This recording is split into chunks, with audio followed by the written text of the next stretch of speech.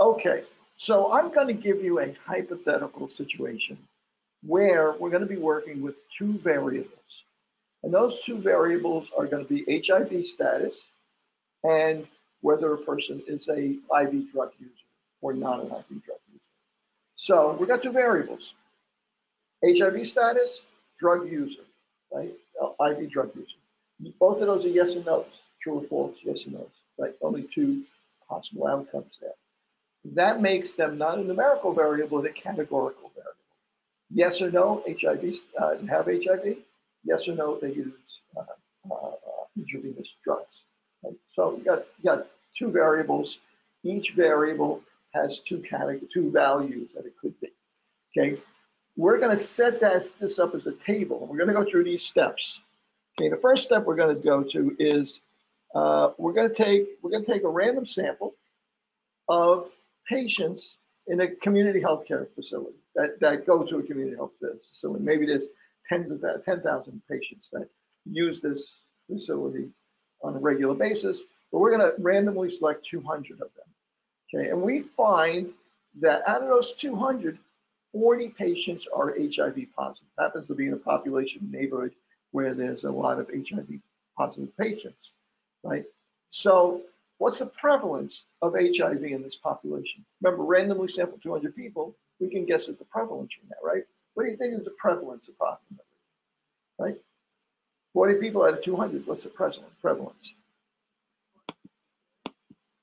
Well, actually, it's going to be 20%. 40 out of 200, 40 over 200 is 20%, right? If it had been 20 out of 100, it would have been 40 out of 100 would have been 40%. 20 out of 200, 40 out of 200 is 20%. I'm confusing myself here. Okay, that's our prevalence.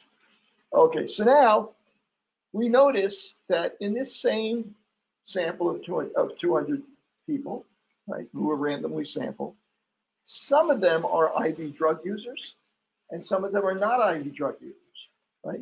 So it turns out that 50 of these people are IV drug users. 50 people, I haven't noticed whether or not they're IV positive, HIV positive or not, but 50 of them are IV drug users and 150 have never used IV drugs out of the 200 sample that we have. Okay, so I want to summarize this into a table.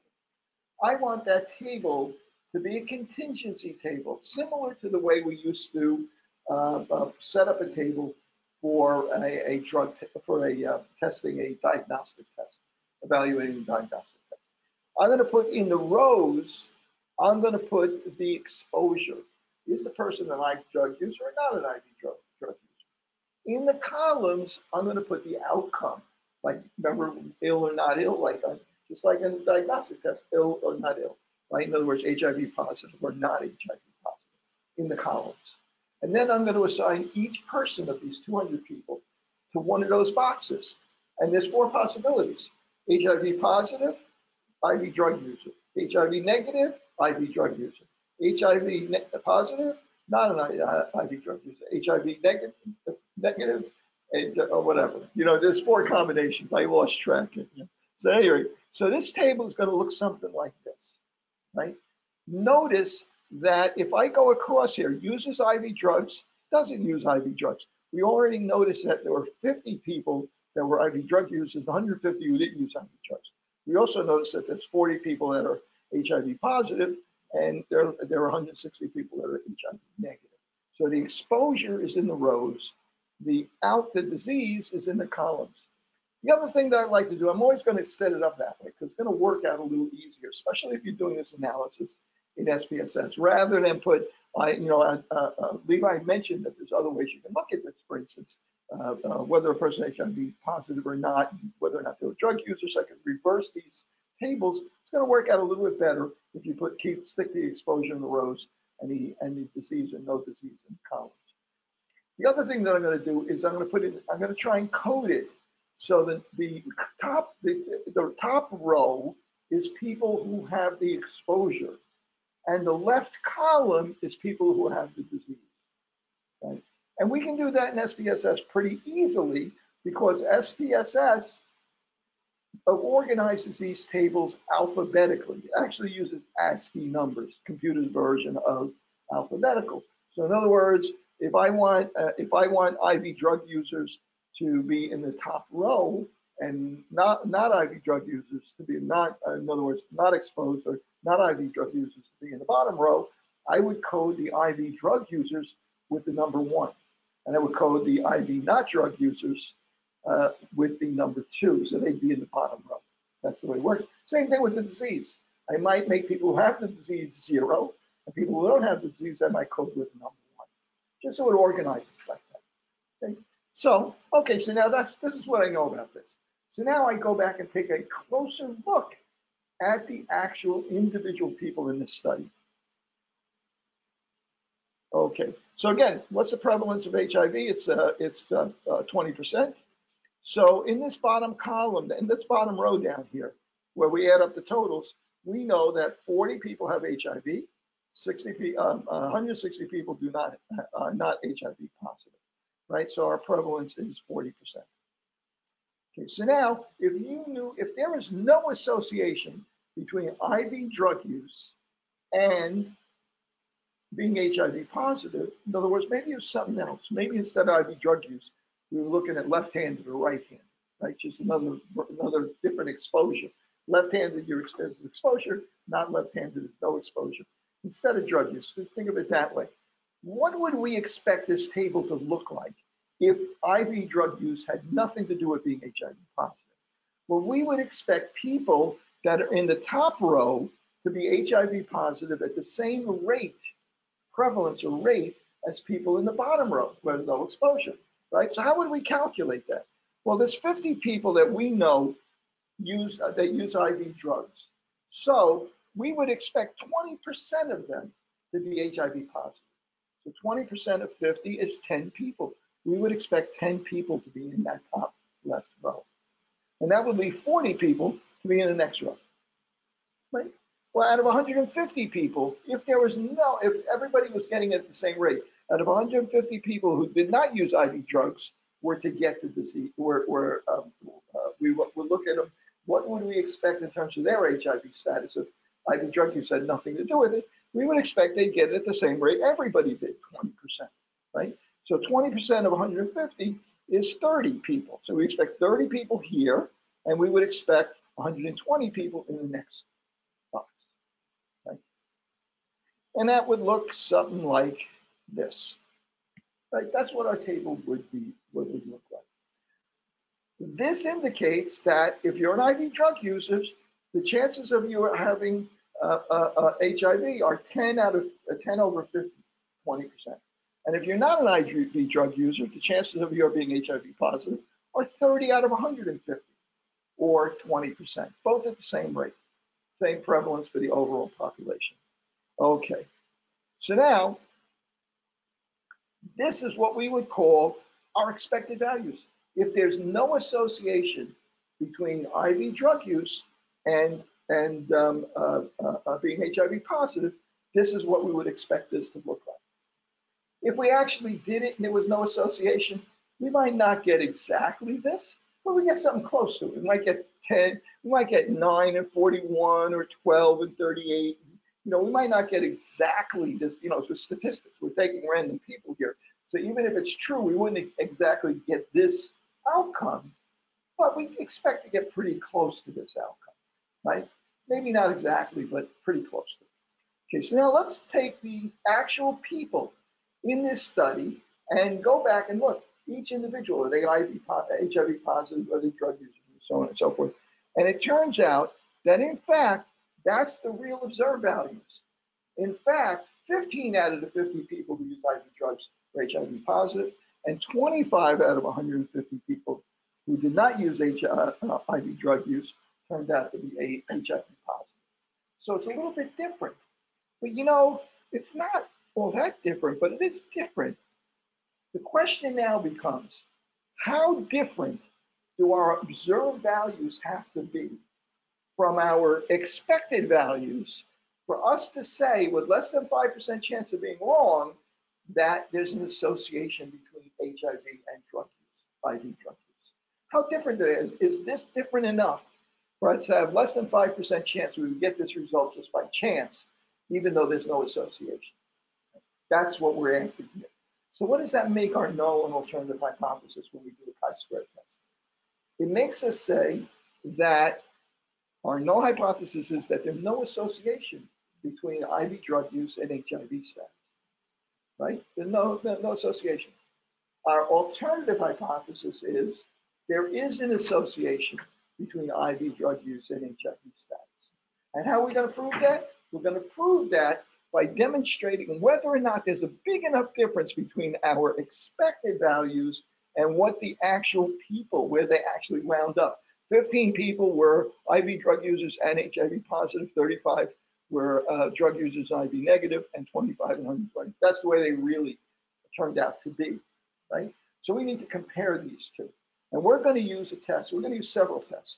We're going to look at chi-square, we're going to look at odds ratio, and we're going to look at relative risk. Each one of them is a tool to evaluate these differences in these two tables. Okay, so let's take advantage of that tool. Okay.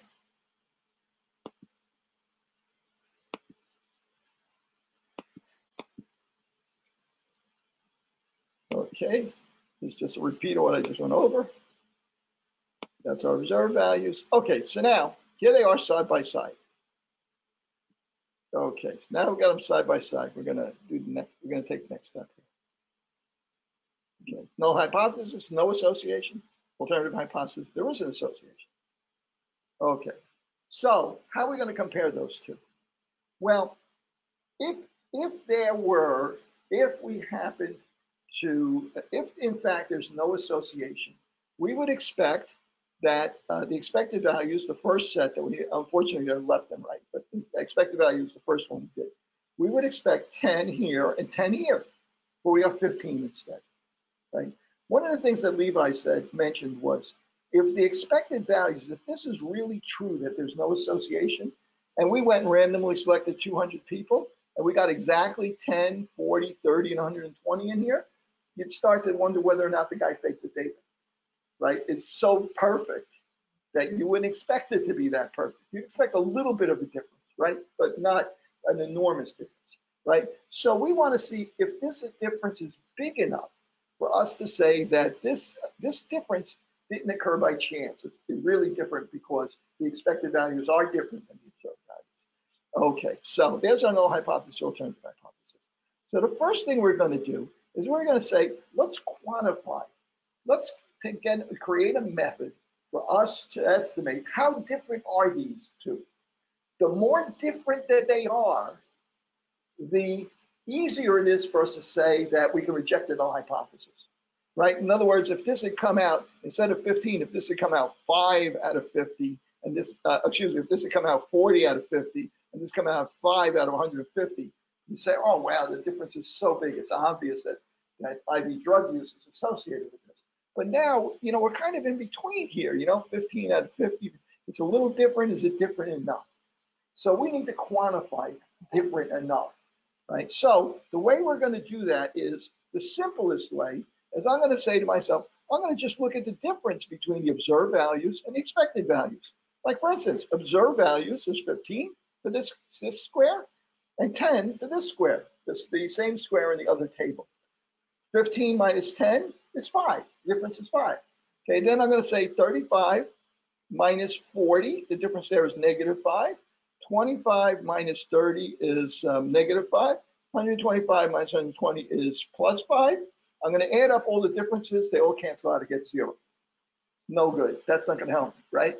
So when we have a problem like that in statistics, how do we resolve that?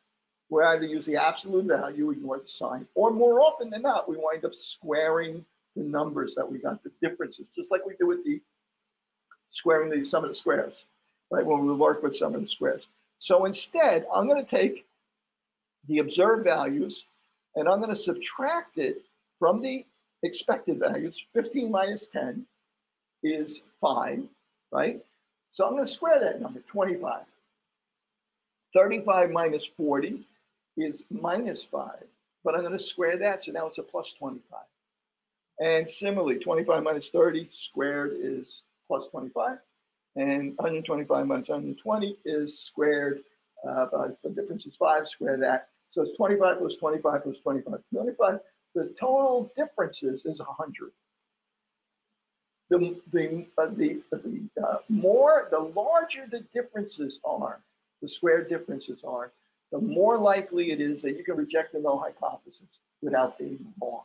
You want them to be different. So a little difference, it's kind of hard to tell, but if it's a big difference, it helps you out. So that comes out, this value that I'm talking about now is called chi-square. Okay, and chi-square is equal to the observed values minus the expected value for each one of those squares, squared, each one of them. So it's, but now that I've done that, they're 25 and 25 and 25 and 25, I've squared all of those numbers. So now I want to bring those numbers back down into the magnitude of the original numbers. So one of the things I could do is take a square root, right? Well, instead of that, what we're going to do is we're going to use the expected values. So for each one of those squares, we're going to take the observed value minus the expected value. We're going to square it, 25. And then we're going to divide by the expected value for that square. Okay. So how does that work now? We're going to do this with 4 squares. So chi-square is equal to the observed value for box 1, the upper left-hand corner, minus the expected value squared over the expected value. What was that? That was, I'm going to see if I can't get this right. That was, observed value was 15. Minus 10 is 5, squared is 25, and the expected value was 10. So that's 25 over 10, it's 2.5. Right? Does that sound right to you? And then we're going to do that for each one of those boxes, and we're going to add these all together. See that formula that you just saw on during the lecture? That's that formula. It's just for each box, that's the summation. For each box, you're going to do that exercise, and then you're going to add them all together, summation. Right, that's chi-square. Okay, so we're going to do it here. 15 minus 10, 25 over 10, that's 2.5. Then minus 5 squared is 5, is 25. Over 40 is 0.625, so on and so forth. 25 minus 30 is 5, squared is 25 over 30. Remember the expected value of 30 is 0.83, plus 125 minus 120 squared, or 120. Is 25 over 120 is 0.28208, and that comes up with a chi-square value of 4.16. Okay, right. Now we can see that number is 4.16. If the differences had been bigger in the two tables, we've gotten a bigger number, 4.16. If the differences were less, we got a smaller number. Bigger differences, better for us, right? So what do I do now? I take my chi-square that I calculated, and I have to compare it to a value that would only come up less than 5% of the time if I would be wrong in rejecting the null hypothesis. In other words, if there's no association, I get that big a number or bigger, right? So I need something that's going to tell me what is the critical value of chi-square that I can use here to determine whether 4.16 is big enough. Well, when I look up critical values, I'm always concerned about degrees of freedom. And you might have noticed in the lecture, Levi had mentioned that the degrees of freedom for this analysis is the number of rows minus 1, right? Plus, times the number of columns minus 1. 2 rows, 2 columns. 2 minus 1, 1. 2 minus 1 is 1. Multiply them together, you get 1 degree of freedom, right here. So now I got to go to my table. Okay, my table, it represents this distribution. Okay, and it starts at 0 and goes up. So you can't get less than 0 chance, right? So it starts at 0. So now notice, it's very unlikely that, that even if there's no association, this is what it looks like. The chi-square that you would expect to get if there's no association, right? So you would expect to get a chi-square that's close to, close to no difference, 0, right? But, that's not very likely to happen. So the probability is very low, but you would expect a small difference, small chi-square, somewhere in this range. So this might be 1 over here. This might be 2 over here. This might be 3 over here, and so on. But you would not expect to get a value as high as, for 1 degree of freedom, you wouldn't expect to get a value as high as 4 unless there were less than 5% chance of getting it if there was no association. That means you would be down at this end of the chi-square distribution. Well, you have this chart that describes the distribution, but the real issue here is are you far enough down here? Is your chi-square far enough down that what's left here is 5% chance of getting that extreme value when there is no association. So we need a table for that. I wonder if I have a table for that. I do have a table here for that. And here's the chi-square table. In fact, I think I have it on Blackboard. If you take a look there.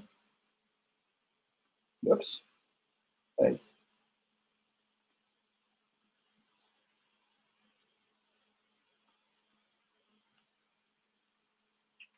Let's see if I can find it.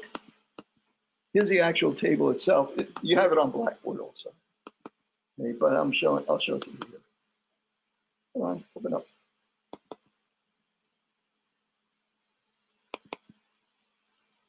A little forky here. There you go. Here's the chi-square table. Okay, let's take a look at this. How many degrees of freedom did we say for a 2x2 table? 1 degree of freedom. So degrees of freedom, we're going to use this chart. So for a probability of exceeding the critical value, if there was no association, is 5%, then the chi-square would have to be larger at or larger than 3.84. That's my critical value of chi-square. Let me go back to my analysis. Did I exceed my critical value for chi-square in this analysis? Critical value is 3.8. What was it? 84, 3.84. Right? Did I exceed it? Yes. So that means there's less than a 5% chance I would get this big a number for chi-square if the null hypothesis were true. So what can I do with the null hypothesis? You can reject it and accept the alternative hypothesis. There is an association. It's that simple. I would love to tell you it's more complicated than that. I can add stuff to this. Levi already gave you 3 other tests that are kind of like this. We can make it more complicated if you want it, but that's really what the chi-square test is. A couple of caveats here. One caveat is that you need to have values, especially in the expected values. You need to have values that are, observed values. You need to have at least 5 people in each one of these squares, right? 5 subjects in each one of these squares. Okay, and if you don't have 5 people in each one of these squares, you probably should do IB. You'll see in SPSS there's a selection for Yates method, and there's a selection for continuity correction, and so on and so forth. Continuity correction is a little bit weird. I'll tell you what that is. And then you probably would only use it for a 2x2 table, and only if you had less than 5 people, and most likely if you had less than 5 people in one of these squares. What is the continuity correction? Do you notice that when I said, if I started with expected values that were nice even numbers, right? You don't have expected value. You're not starting with expected values. You are starting with just the data itself. Let me see if I can give you an example of that. You don't start with the expected values. When you do it, you start with the observed values because that's what you know. What I'm going to do, I'm going to do this. I'll do it this way.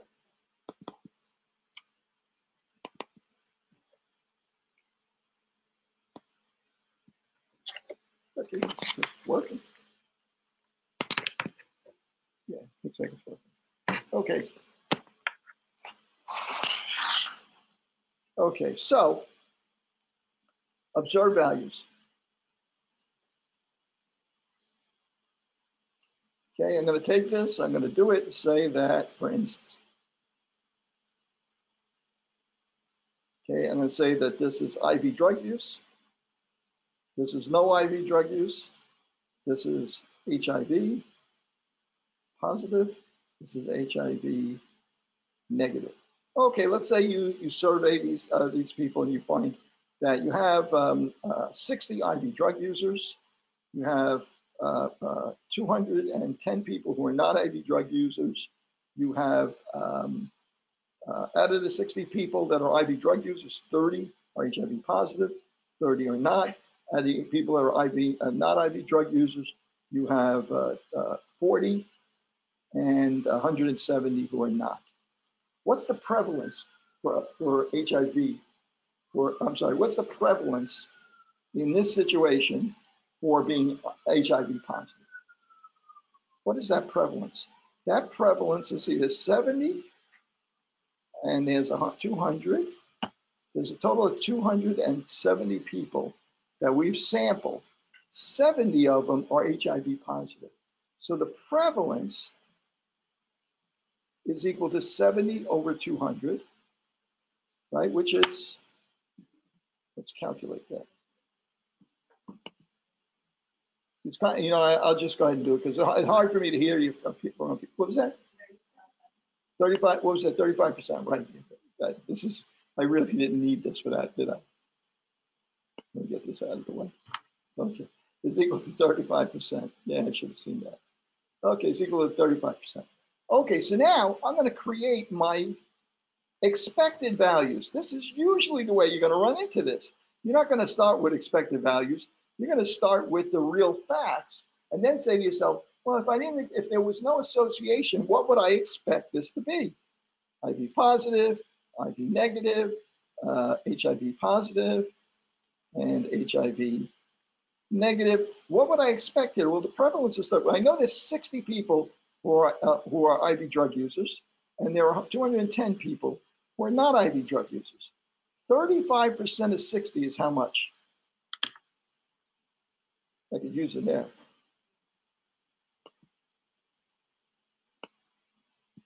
35, clear. 60 times 0.35, it comes out to an even number. I'm not living right. I have to change that. Hang on a second. I'm going to make it 210, and I'm going to make this 280. And this is going to be, let's see, hang on a second. I got this wrong here. 210. I'm going to make this 180 and 220. Right? Does that work? That works, I think. 70, yeah, that works. What's the prevalence now? 70 over 210. 0.36? No, it's not 0.25. Is it? Oh God, again. Jeez. I'm gonna really have to go weird here. You'll see why I'm doing this in a second. Okay, 0.25, 25%. Actually, this might work for me. Okay, say 25%. 25%. Okay, so 25% of 60 is 15, right? Okay, 25% of 220 is how much? That's again, I can't know, it won't work. Damn. Okay, I gotta go to something that's really not a round number. I'm gonna say 200, and I'm gonna make this 210, I'm gonna make this 211, and 281, and make this 181. Okay, good. I think we're working now. So what is 70 out of 281?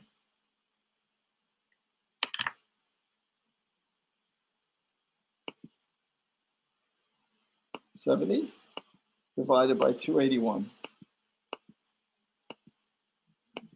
Okay, is 0.249. 0.249. I'm gonna put that in memory, and I'm gonna clear this.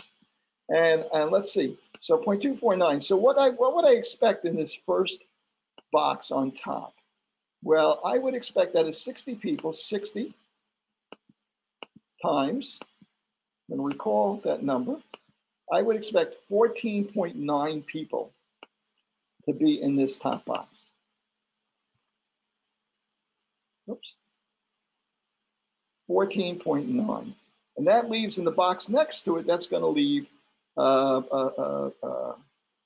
that's going to mean out of 60, that's going to be 20, oh, wait, 30, 40.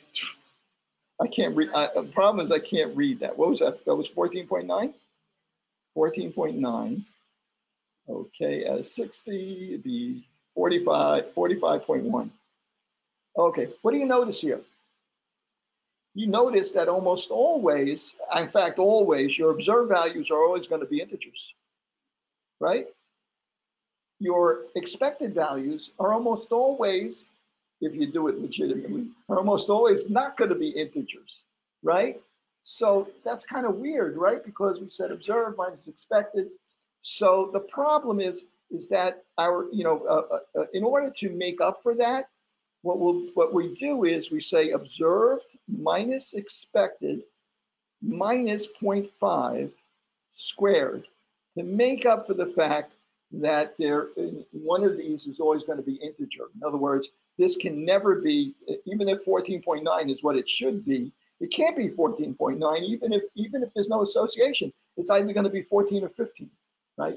So you can never have the observed values exactly match the expected values, because the observed values can only be integers and the expected values can be something else. So it can't always be exactly the same. So you can make up for that gap, or you could be going lower or higher than the real value when you're looking at the observed values. So you do that by subtracting 0.5 from the observed minus expected before you square it, and then put it over the expected for each one of these, right? Okay, and what you're doing is you're correcting for the fact that the observed values are not continuous. They're quantum, 30, 31, 32, right? So you're correcting for that. This is called the continuity correction. Am I going to give you a situation where you're going to need to use that? No, don't worry about it. We're going to work with chi-square, even with 2x2 table. We'll just work with a standard version of the chi-square formula, which is called Pearson's chi-square. Okay, you'll see that name come up when we do the analysis. Okay, so if you didn't understand this, it's not that important. Just keep in mind that there's certain conditions where we might make adjustments to that simple formula that we use for chi-square. Okay, let's go back to this. So now I'm going to go back to that same table.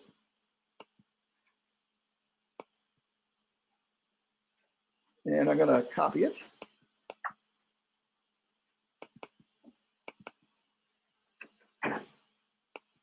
And I may need a little help for you guys on this, since you're looking at it. Okay.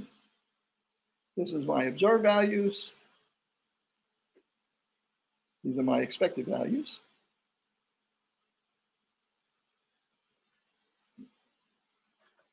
Observed and expected. And this is IV positive, IV negative, HIV positive, HIV negative. This is the same thing, HIV negative, HIV positive rather, positive, HIV negative. This is going to be IV positive, IV negative. Okay, so our expected values before were 10, and anybody remember? What was that, 50? No, 10, do I have that right? I closed it, I think, unfortunately.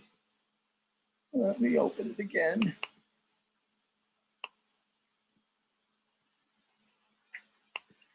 Okay, 10 and 40, 15 and 50.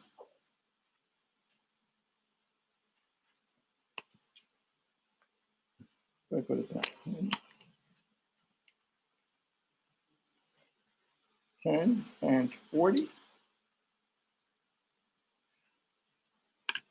Am I right about that?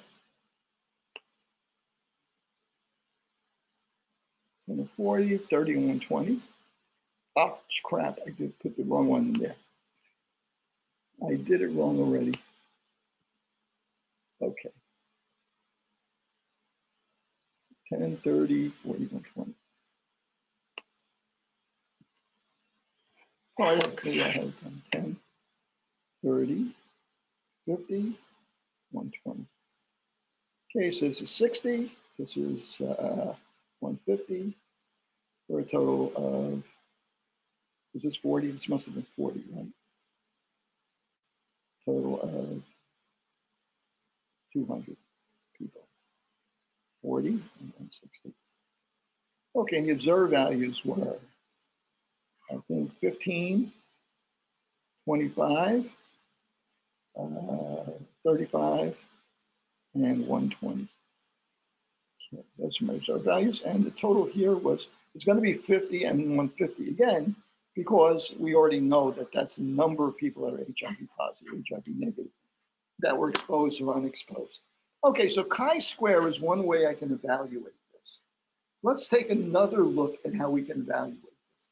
Let's compare the risk of whether a person is an IV drug user to whether or not they are HIV positive. Let's calculate their risk. Out of how many people were IV drug users? 50 were IV drug users. How many of them were HIV positive? 15 of them. So what's the risk of them of being HIV positive if you're a drug user? The risk is 15 out of 50, right? So what is that? The risk that you're an IV drug user is 30%, 0.3, right? 0.30, I'll put down here. Everybody agree with that? What's the risk of being HIV positive in this population if you're not an IV drug user? Well, the risk is equal to, let's see, what is it equal to? It's equal to 25 out of 150 non-IV drug users. Well, how much is that? That is 1/6, which is, how much is that? That's 0.1667, 0.1667, somewhere in there, 0.167, I'll call it 0.167. I got that right. Okay. Okay, that's the risk if you're not an IV drug user, right? Well, how do we get the risk? Number of people in that exposure group that were HIV positive. That's their risk, right? You want to know something? The risk for people who are HIV positive is higher than the risk is for people who are not HIV, not IV drug users. If you're an IV drug user, you have 30% chance of being HIV positive. That's your risk. If you're not an IV drug user, your risk is 16 or 17% chance. You want to know something? I'm going to put these together. I'm going to call this risk ratio. Another name for this is called relative risk. Both are, conveniently, both are RR, right? Relative risk or risk ratio. What I'm going to say is, I'm going to put the risk for being HIV positive, if you're an IV drug user, 30%, divided by the risk if you're not an IV drug user, which is 0.167. What does that come out to? That comes out to, let's see, 1 point. Anybody want to do it for me? Got to yell it out. 1.79. So you are 1.79 times as likely to be HIV positive in this population if you use IV drug use. Isn't that a great way to describe this?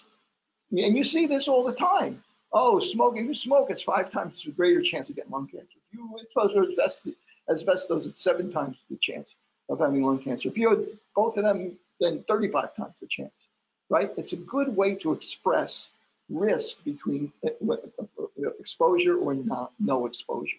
It's called relative risk. Now, let me ask you this. What if this were association, if there were no association between IV drug use and being HIV positive, what would you expect the relative risk to be? How much? 1. You'd expect the number on top, number on the bottom be the same. The risk if 30% people get here, if they're IV, then 30% if they're not, or 10% or and so on and so forth. You'd expect the two risks to be the same, but the top and the bottom are the same. It's equal to 1. So there's our null hypothesis. The relative risk is equal to 1. Our alternative hypothesis is the relative risk is not equal to 1. Right? If it's not equal to 1, if we can prove less than 5% chance of being wrong, that it's not equal to 1, we can say, just like with the chi-square number being big, we can say with the relative risk that we're 95% sure that there is an association, and we can reject the null hypothesis that the risk is the same. The risk ratio is equal to 1. That's great. The only problem is that you need more information than just that. And it's a little complicated to calculate. What do you need when you calculate the relative risk? Instead of getting just the number, that number is not good enough. What else do I need to reject the null hypothesis there? Not just the number the point value I calculated, I need a range. What range? We need a 95% confidence interval for the relative risk. We're not going to ask you to calculate that. You can calculate that using SPSS. Okay, so you need to know what's the 95% confidence interval. And if the 95% confidence interval for the relative risk is, let's say the margin of error is 0.5, that would make the relative risk 1.29 to 2.29, something like that, right? Okay, that confidence interval does not contain the number 1. So you can say with 95% certainty that the relative risk is different than 1, which means you can reject the null hypothesis, right? That's how we can use the relative risk. Okay, now the only thing is most statisticians, for a number of reasons that Levi pointed out, most of them more complicated than we need to deal with right now, right? Most statisticians, most studies, they like to use the odds ratio. There's a few reasons for that. It's a little, in small studies, it tends to increase the odds ratio, make it a little easier, and so on. There's a lot, but there's also a lot of issues in terms of like how you can manipulate it so that you can compare different, you can flop the exposure and the outcome and so on. But a lot of things you can do with the odds ratio that we're not worried about for right now, but it is used very widely and we need to understand it. So what's the odds ratio? And how does that compare with the relative risk? In a way, it's kind of the same thing. In other ways, but technically, it's not exactly the same thing. How many of you guys have ever gone to do track? Am I going to? Yeah, somebody admit to it, right? A couple of people will admit to it. When you go to the track, you put down a bet, right? Put down $2 or something like that. And you watch the tote board, the big thing on the big screen over there, and you see the odds change. Odds, not risk, odds, right? And the odds change. And you'll see like odds, oh, this horse is 3-1. This horse is 7-1. This horse is 3-2. And so there's some really odds, but it's almost a favorite. It's sort of favorites kind of weird like that. But a long shot might be 25-1. Well, what does that mean, really? Those odds mean that if the race were run, let's say 5-1, if the race were run 6 times, that horse is expected to lose 5 times. That's what odds of 5-1 mean. 5 times it loses, 1 time it wins. A little bit different than prevalence, right? A little bit different than risk, right? That's the way odds work. Why do they do that way? Because it's easy to calculate your winnings. For every dollar you bet, you get $5 if the horse wins, right? And so on. So it's easier to calculate the actual winnings from doing that calculation, and that's what everybody's concerned about at the track. They don't care about preference or risk and so on and so forth, right? So how do we apply that here? Okay, well, instead of as before, just like before, I wonder if I can easily, I wonder if this will work. Erase. I don't remember how to erase here. I think I just pushed the button. Nope, that's not working. Well, maybe the back. Nope, that's not working either. Yeah. Okay, I'm gonna move this over. Okay, so now I'm going to calculate something called the odds ratio instead. When I calculated the risk ratio, I took 15 over 50 and used that for the risk. Okay. Now, instead, I'm interested in the odds, right? Well, out of 50 people, 15 were HIV positive among the drug users. 35 were not HIV positive, right? So the odds of being HIV positive, if you're an IV drug user, is equal to 15 over 35. See the difference there? Instead of 15 over 50, it's 15 over 35. What does that come out to? Anybody want to tell me what that comes out to? 15 over that. I don't think it's that even, right? I'm not going to feel foolish for asking now, right? Not an even number, is it? 15 out of 35? I should get the, I got a calculator over here that somebody left behind. How much? I'm going to call it 0.43. Okay. What are the odds for people who are not HIV positive? Well, that's going to be 25 over what? 120, right? Risk would have been 25 over 150. Now this is odds over 25 over 120. What's that come out to be? That I should be able to do, right? That's all right. 0.21. Okay. So what's the odds ratio? The odds ratio is just the odds of if you're an IV drug user of being HIV positive over the odds if you're not. Just the same way we use relative risk. That's going to be 0.43 over 0.21, and that's equal to 2. And I'm going to just kind of like wing it and say 2.1. What was the relative risk? 1.79. What's the odds ratio? 2.1. The odds of being HIV positive, if you're an IV drug user, is 2.1 times that of if you're not an IV drug user, right? The relative risk is 1.7. It's kind of the same thing. It's always going to be in the same ballpark. In a large study with big numbers, the numbers are going to be very close. In a smaller study like this with small numbers, the odds ratio and the relative risk might be a little bit different.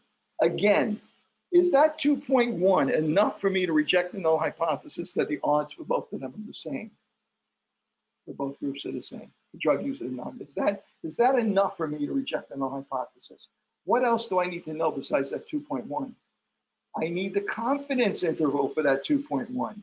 So that confidence interval turns out to be 0.95 to 3.7. Can I reject the null hypothesis? Where is 1? 1 is inside that range.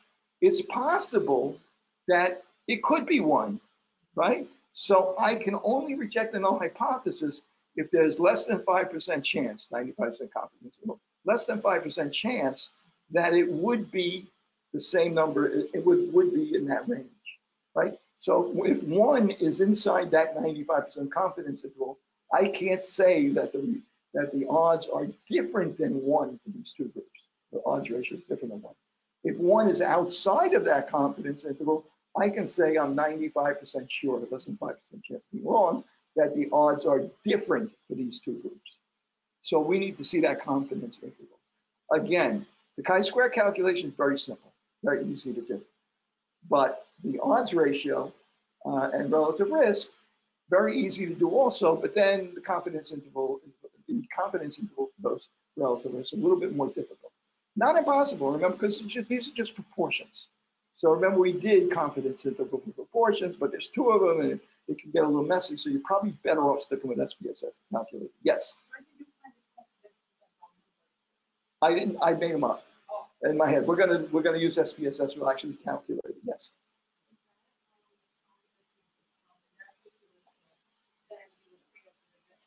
In this situation, we failed to reject the null hypothesis. Exactly. We haven't excluded 1 as a possibility. Yes, exactly right. Okay. This is not, see, it's not that complicated. And this is great because you can use these tests with any categorical data. Now, it is also possible, if you want, that, okay, let me just try this. It's also possible you could also use this. Okay, so I'm going to say, let's say, lung cancer. Lung cancer positive, lung cancer negative, right? Except now I'm going to say never smoked,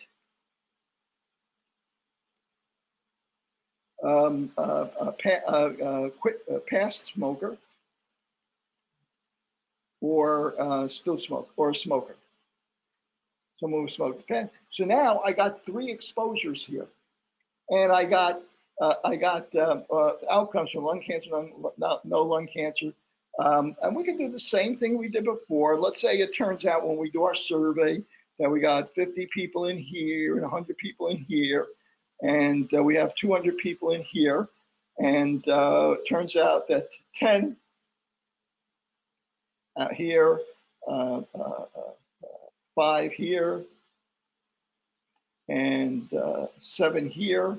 And it turns out we have 12, 22, and this is 300, 350, 350, and this is the difference, 328, right? This is the difference. The prevalence is 22 over 350. We can calculate our prevalence. From that, we can make up a expected values table. What do we expect these numbers to be, right? And we can do chi-square, we can do odds ratio, and so on and so forth, right? But when we do chi-square, what do you notice here? What kind of table is this? What's the difference here? It's no longer a 2x2 table, right? You can do this with chi-square. The only difference is the observed minus expected squared divided by expected for each of the boxes. Instead of 4 numbers, you're going to have 6 numbers you're going to add together. That's going to make the chi-square value bigger.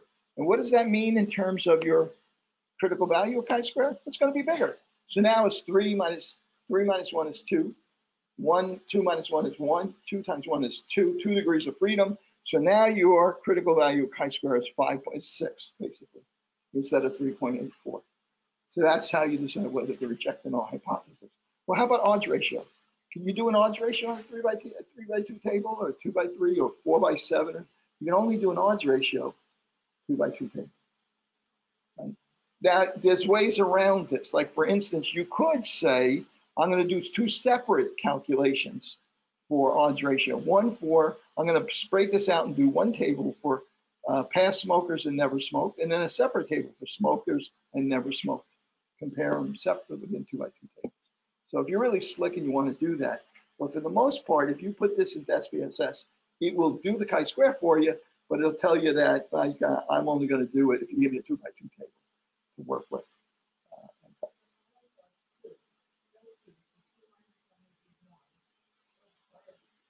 And the columns are 2 minus 1 is 1. What about the rows? 2 times 1? 2. Okay, so that's how it's 2 degrees of freedom. Any questions on this so far? Okay, not too bad, right? Not terrible. Right? Let's apply this. Yes. We're going to do that right now. Okay, we're actually going to do that right now. So I'm going to pull up some data here. And there's a lot more stuff on Blackboard that I've given you, including I think I see even some links to past sessions that we've recorded that maybe I haven't screwed up the calculations quite as much, but probably not. I probably do it all the time anyway. Okay, so also you have PDF files where I've demonstrated this as well.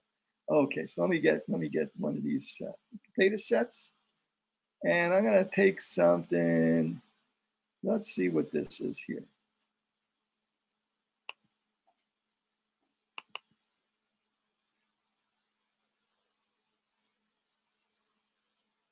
Okay, some of these really goofy data sets, but they're simple, so they're easy to use. Of course, most of this stuff is just made up anyway. Okay, so here's a study, if it ever comes up, where we are examining whether smoking status, let me see what this is.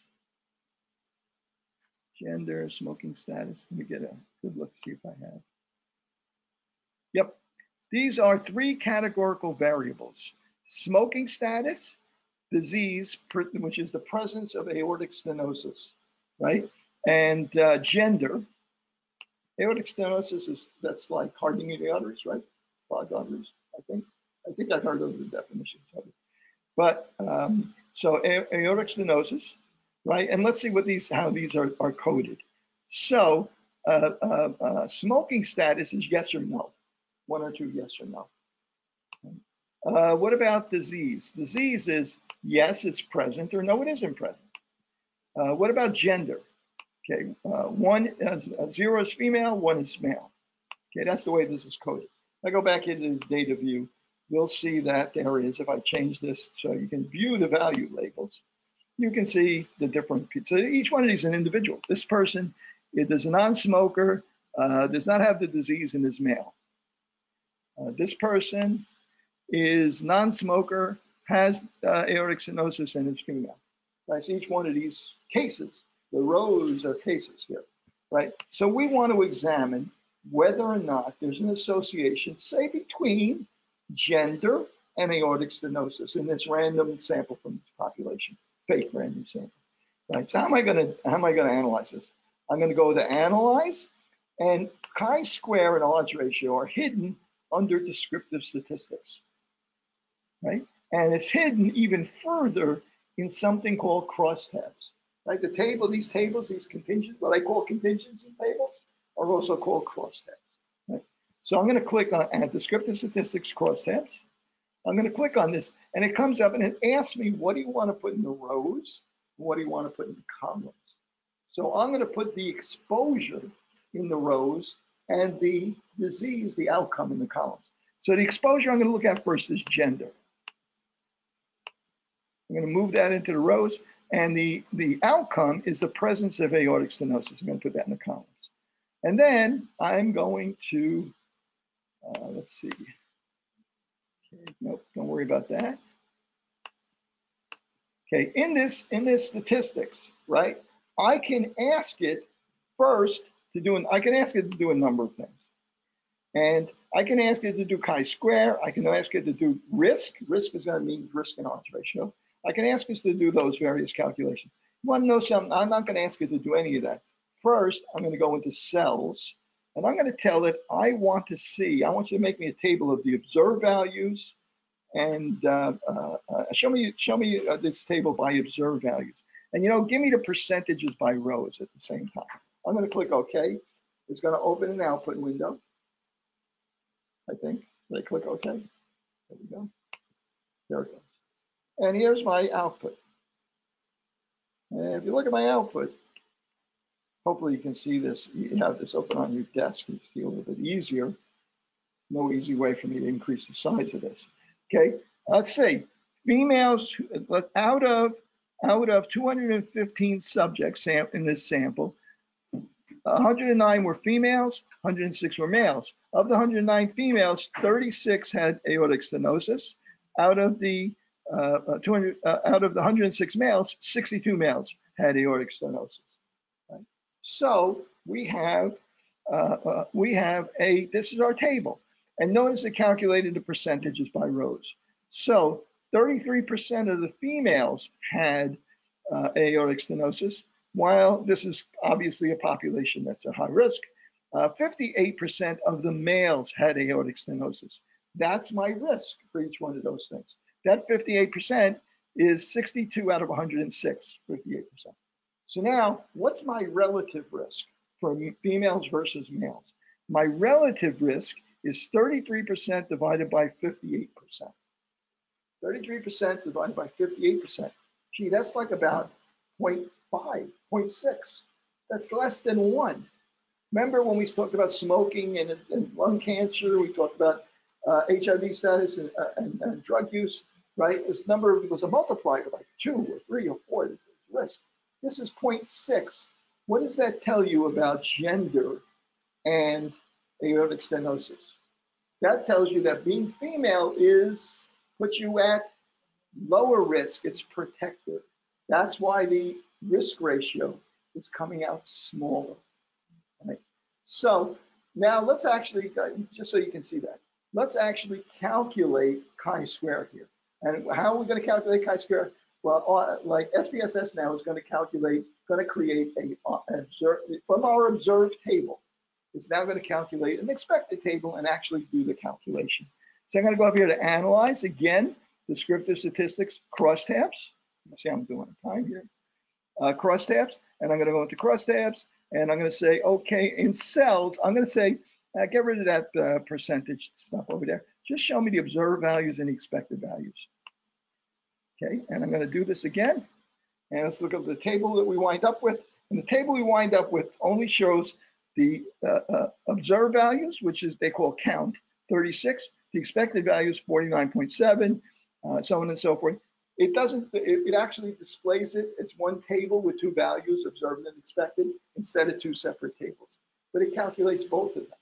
Since it calculated both of them, now you can go back You don't have to do it one step at a time. I'm only doing that to show you how you can build up on this. Crosstabs. I can go back in here and I can go into statistics and tell it now, calculate the chi-square value. I can also say continue, and SPSS will calculate the chi-square value for us. And here we go. The chi-square, Pearson's chi-square value is 14.04, okay? 14.04, okay, good. Well, if you use the continuity correction, which is a little bit more conservative, comes out to a little bit smaller number, it's 13.09, but how many degrees of freedom is this? 1, right, 2 by 2 table, 1 degree freedom. What was the critical value for chi-square for 1 degree freedom?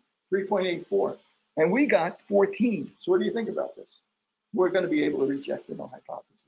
Not only does it give you that value, but it tells you the probability of getting this extreme of value if the null hypothesis is true. And again, it's 0.000. It's not really 0. It's less than 0.001. So it puts it 0.000 in there. So this tells us we can reject the null hypothesis and accept the alternative hypothesis. There is an association between gender and whether or not you're at risk for aortic stenosis, right? Now, let's go further. Let's go back up here to analyze, descriptive statistics, crosstabs, and this time I'm going to go into statistics and I'm going to check off risk. I'm going to do it again, and it calculates my chi-square again, right? There's my chi-square table again. And then if you go further down here, odds ratio for gender, female versus male, is 0.35. Oh, wow, 0.35. It calculated the odds ratio for me. It also calculates the relative risk for me. Remember I said it was about 0.6? It calculates it exactly, and it's really 0.56, right? So that second number is the relative risk. They kind of use a different phrase for it, but that's the relative risk. The first number is the odds ratio. Okay, now, in order to reject the null hypothesis, what is our null hypothesis where odds ratio is concerned? Odds ratio, null hypothesis, odds ratio is equal to 1. Means there's no difference in the odds for either group, for male or females. Our alternative hypothesis, odds ratio is not equal to 1. And what do we need to have besides the actual odds ratio itself in order to be sure we can reject the null hypothesis? The odds ratio is equal to 1. We need the 95% confidence interval. Here it is. So the odds ratio is 0.35. The 95% confidence interval is 0.2, 0.20 to 0.61. What's not in there? 1. So we can reject the null hypothesis. We're 95% sure it's not 1, right? So you could flip this and put the males on the top row, so it would come up the inverse of 0.56, right? Might be a little bit more interesting that way. But at any rate, you can see what happened here. Now I'm going to do the same thing now with smoking status. Okay, and let's go analyze, descriptive statistics, crosstabs, and I'm going to move gender out of here, and I'm going to move smoking status in. And I'm going to leave everything else the same. I'm going to say, okay. Okay, let's see what we got here. Let's see.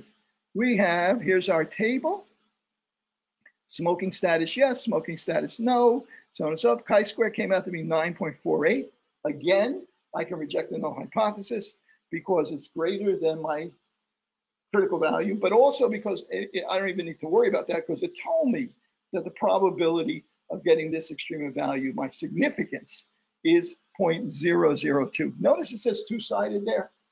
Levi and I have never been able to figure out why they say two-sided there, because chi-square is always a one-sided test. You're only worried about this end, right? So I don't know why, Bill Gates has not answered any of my emails about this. So, well, actually not Bill Gates, IBM has not answered any of my emails about this. So I don't know why they say that. But okay, what about odds ratio? Okay, well here the odds ratio for smoking, yes or no, is 2.363. So you get 2.4 times as likely, your odds are 2.3 times as greater if you're a smoker versus if you're not a smoker. And what about my relative risk? Well, my relative risk is 1.6, right? And again, relative risk odds ratio, you got to look at the confidence interval. Confidence interval for odds ratio is 1.36 to 4.110. One's not between, you reject the null hypothesis. 1.17 to 2.18, again, you would expect all of these to agree, right? Chi-square, the odds ratio, the relativist, they should all agree that you can reject the null hypothesis. I mean, they're all based on the same numbers. Okay, so you can reject the null hypothesis for this as well. Now, if I do have, let me see if I have one that's that has more than this number of variables. Okay, no, let me get, I don't want to close that yet. Okay, let's open this one. Let's open, this is North Carolina birth data, 800, sample 800 births in North Carolina. And I'm going to do this real fast so I can just talk about the project for 5 minutes. If SPSS lets me talk about that. There we go. There we go. Okay. Okay. Yes. Yeah, I agree. Whatever it is, I agree. Okay. Oh, what did I just do? Did I make a mistake here? No. Okay. So let's see what I got here in the way of data. Okay. Marital status. I want to go to my variable view, and I need to find something. Marital status. No birth rate. One is marital status. Nope, that's only 2. Okay, I'll use ethnicity. Race of the mother is 2. Oh, okay, I'm going to use the race of the mother. Okay, here is a categorical variable, race of mom, race mom, categorical variable. There's a lot of categories here, right? Look at them. There's values. There's 8 different values for the mother's race.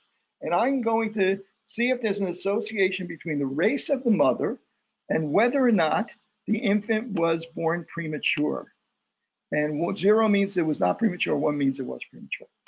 So I'm going to do analyze, descriptive statistics, crosstabs, and I'm going to put in the race of the mother into the rows. That's our exposure, and the outcome is whether or not the infant was premature. Okay, and I'm going to ask it to calculate the chi-square value and the risk, meaning the odds ratio as well. And it's not happy about, so I put this into the wrong spot. Okay.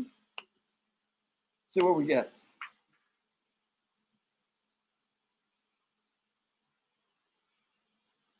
Okay, where'd it go? Output. Okay, did I get it? Here we go. Here's the chi-square value, and it's 5 degrees of freedom. Why is it 5 degrees of freedom? Because there were 7 rows minus 6 rows minus 1. I guess 6 times 2 rows in the 2 columns minus 1 is 5 times 1. Okay, so that's number of degrees of freedom, and it came out with a Pearson's chi-square value of 10.821.